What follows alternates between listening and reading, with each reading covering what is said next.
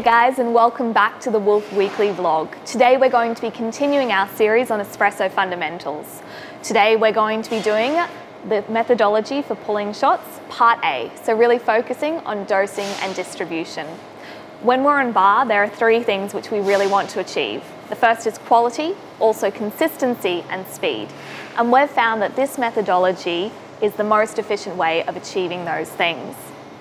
It is all about muscle memory, so the first few times you try this process it may feel a little bit awkward, but after a while it just flows and you don't even notice you're doing it. So the first thing we're going to do is take out our handle, then immediately purge while you're here. So purging after you remove the portafilter as opposed to before you put it in. Next, quickly wipe down the drip tray so you don't get any espresso on the base of your cups.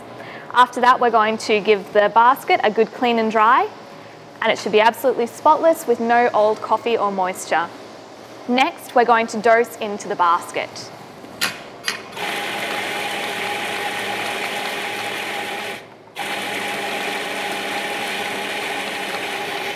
Now, if you've got a particularly high amount of coffee, which can happen especially with grinders like the Mythos, where it's a fluffy cloud of joy, just one controlled tap to settle it. And that'll make dosing and tamping a little bit easier. Now you'll notice when we take the handle out that some grinders will distribute more coffee on one side than the other.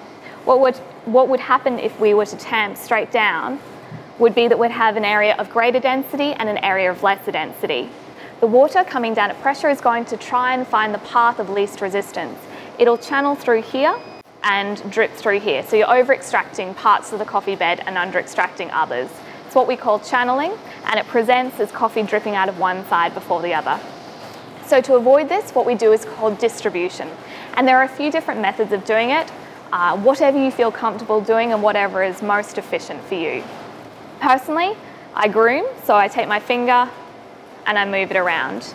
There are other methods, for example, tapping is quite effective. Just a tap, and that settles it very nicely.